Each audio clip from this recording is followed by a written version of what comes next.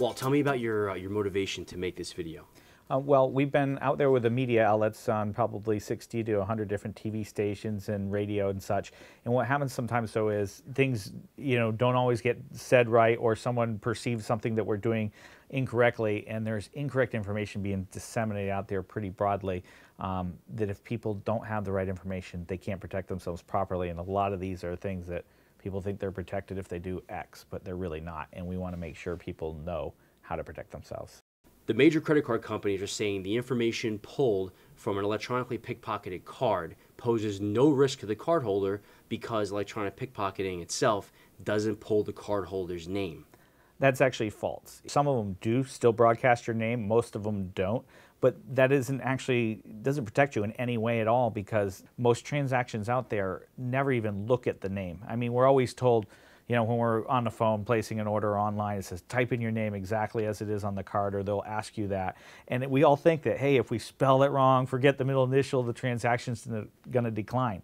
It doesn't even look. If next time you place a transaction, make up a name, change your first name, and you're going to see the transaction is going to go through. The two things that get you an approval is the account number and the expiration date. After that, it's up to the merchant how far they go, but the name is never actually compared.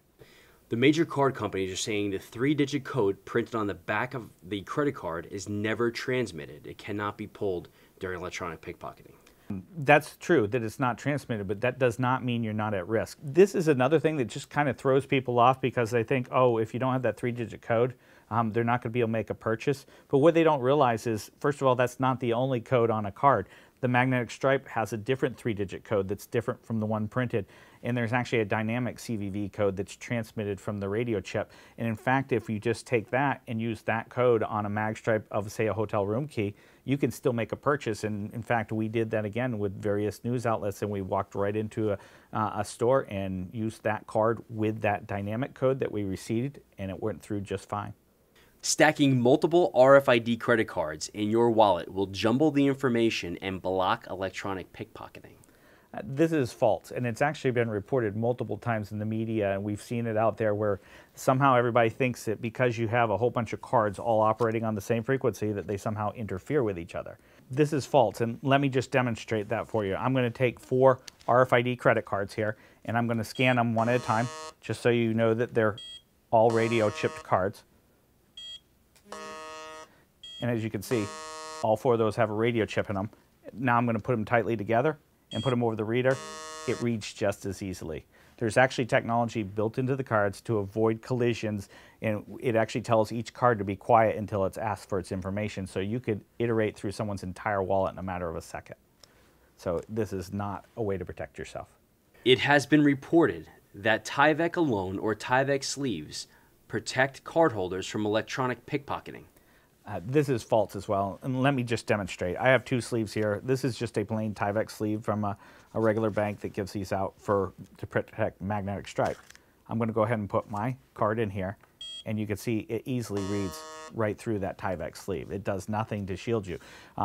We actually make a secure sleeve, and it's Tyvek on the outside, and I think that's the origins of this story.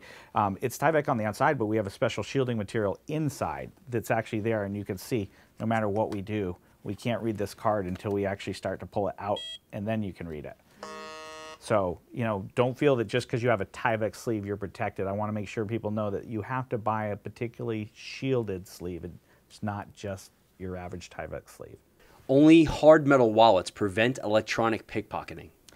This is false. You may have seen this wallet out there. It's this hard metal thing that not many people really want in their pocket. It can kind of shield while it's closed, but it suffers the same problems from the other wallets that we tested. As soon as you open it, I can read right through this.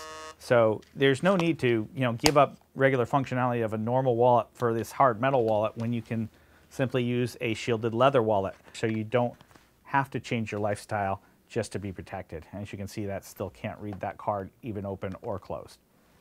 Are all RFID blocking wallets made the same?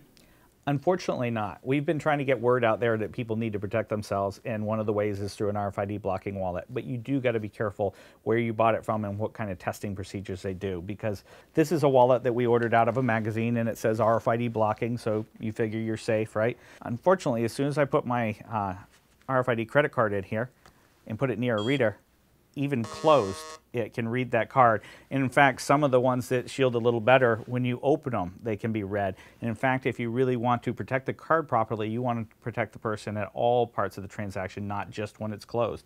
So if you don't see someone actually test it, I'm going to just show you how we do it with ours. This is an Identity Stronghold secure wallet, and every single slot in here is protected, even when open. So granted, it does shield this way, but what you really want to see manufacturers do is do it this way. Does it still shield even when open? If you don't see a manufacturer being able to demonstrate that, then it probably isn't a fully shielded RFID blocking wallet. You have to touch someone with a scanner in order for their credit cards to be read. I know a lot of times they call this like bump and clone and such, but you really don't have to. When we're going to try this supposed RFID blocking wallet that we showed a minute ago, doesn't do a good job. And you can see even with this, I can still read it from a couple inches away. Now, this is just an off-the-shelf reader. There's higher power ones with larger antennas, more power. You could go a foot, 2 foot. In fact, laboratories have shown that they can do this from 30 feet away. But if you think about, typical pickpocket, actually, they would usually bump into you, someone would bump into you, distract you, and they'd literally reach in your pocket and take that wallet right from you. This is a dream in the park for them because they're just walking near you. They could be behind you on an escalator in line, and they don't even have to touch you. So to them, even an off-the-shelf reader, which these are found everywhere out there on the internet, is a great tool for them. You have to be a merchant to buy one of these readers, correct? And in fact, that's not correct. Anybody can actually purchase what I did here online on the internet. You don't have to be a store. You don't have to be a merchant. That's a common question. People think, well, this equipment must be hard to come by, right? And in fact, it's not. I mean, brand new, this setup here is a couple $100, but if you buy stuff used on auction sites, you'd be under $100. They're readily available. The bad guys can buy these all day long. In fact, we buy these things by the dozens on auction sites for, just a few dollars a piece. A lack of arrest proves that people are not committing electronic pickpocketing.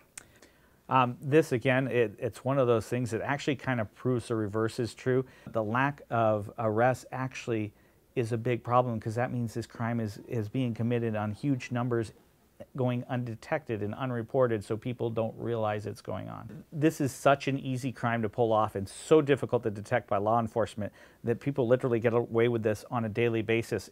There's no common transaction point. In fact, we've done training for law enforcement officers, and they talk about how someone passing someone with a case such as this just doesn't rise to probable cause to stop them and look what's in the equipment.